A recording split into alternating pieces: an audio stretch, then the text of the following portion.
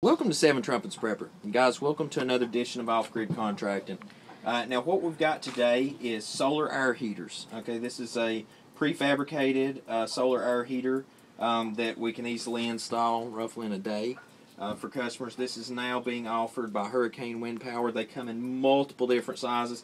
There are some that can pull the air from outside into the house as it heats it, multi-layer, and then injects it in the house through solar powered fan built in, or there is models offered that pull it from the inside, then heat it, then pump it in, and also can pull from the outside and mix.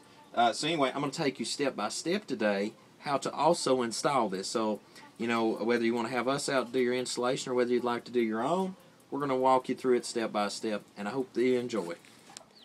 Okay guys, so the first thing you're going to do in the build process is you're going to find the place that you want to put your solar air heater, find the dead center of where you want that tube to come through, and then you're going to drill out appropriately for that. And I've done that right there on my wall. Right now my son's actually confiscated this corner of the house for a couple chickens to put a heat lamp on, so I'm going to actually dump them some more heat.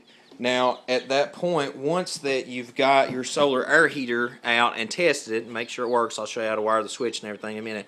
What you're going to do at that point is you're going to take and you're going to mount up the flange that comes with this, and it's got a gasket. You're going to put your gasket on it and then make sure the flange is in place.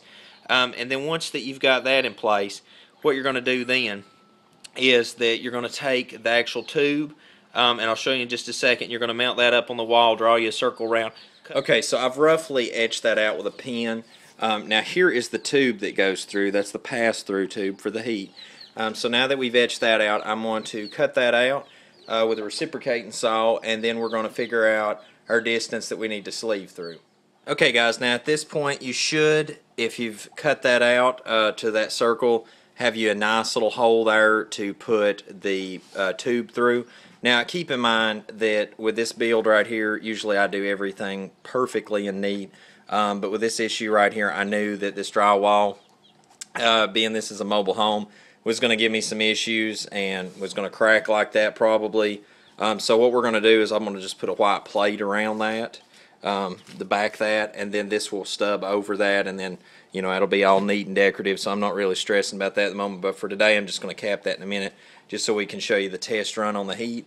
But once you've got that stub through, then you just need to measure the distance that you're going to have on your air heater that we have here on the floor.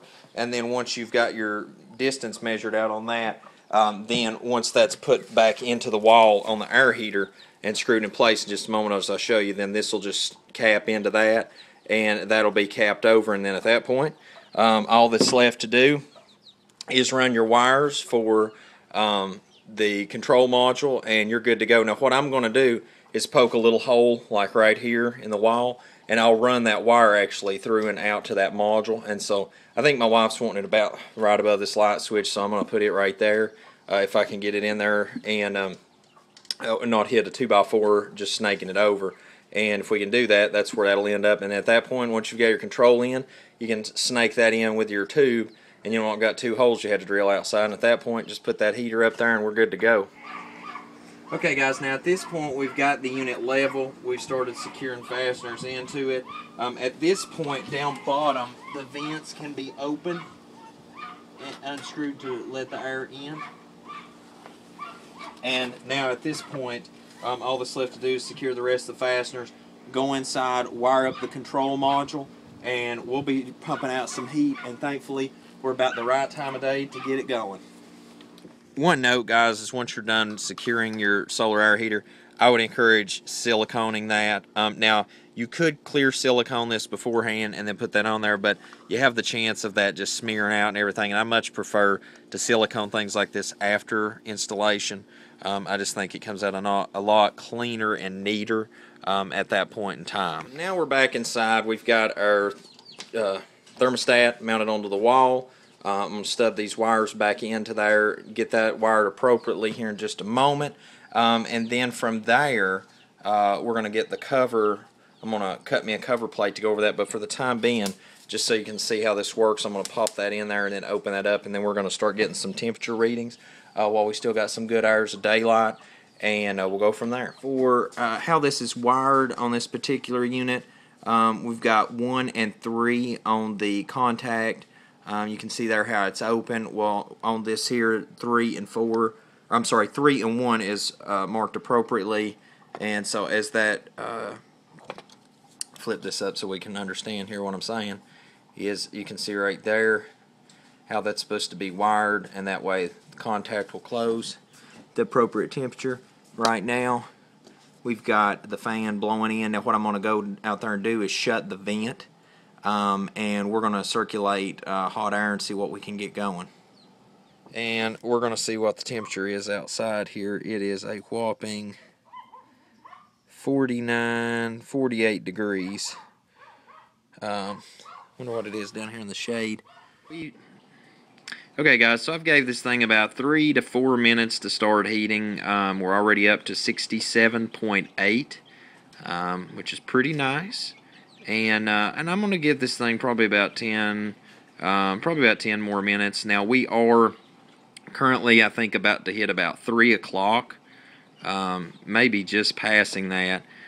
So, you know, the peak sun, lunchtime, this thing probably definitely throwed out a lot of heat. But as you can see, it is definitely starting to climb. And that is the fan running that out to it. Oh, hold up. Almost to 70. Oh, there we go. We've equalized out. So, yeah, I'm going to give this another minute or two. And oh, snap. We just hit 71.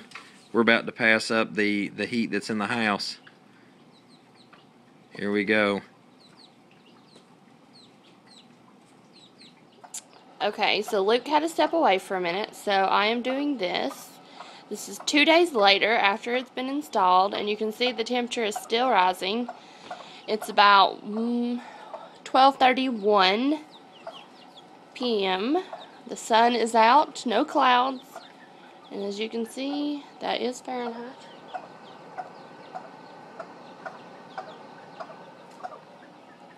A minute ago it was at 158, and then it went up to 162, and it's slowly rising again.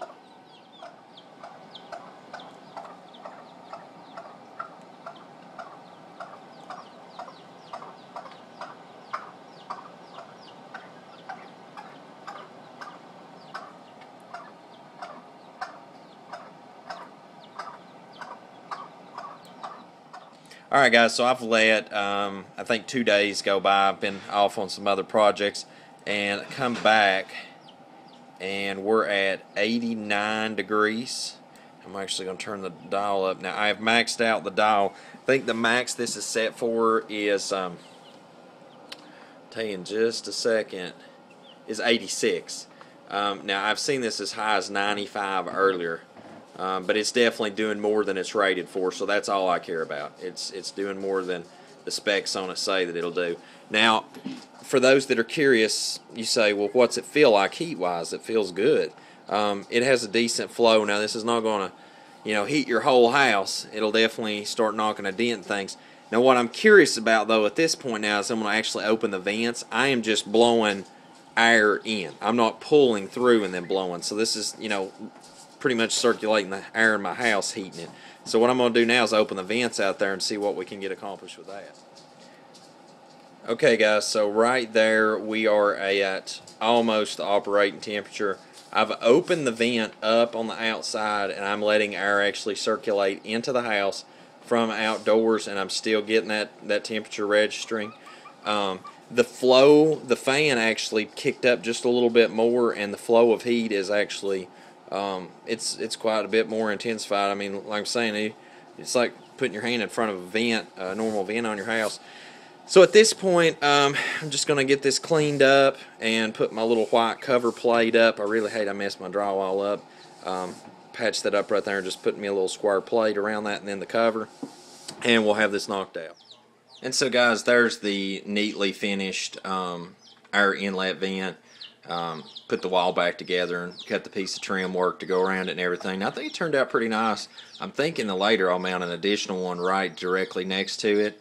and get that double heat benefit right there. But yeah, so that just goes to show you right there how easily you can install that in your home, and it really doesn't leave a big footprint, and you can get the benefit of heating your home from the sun.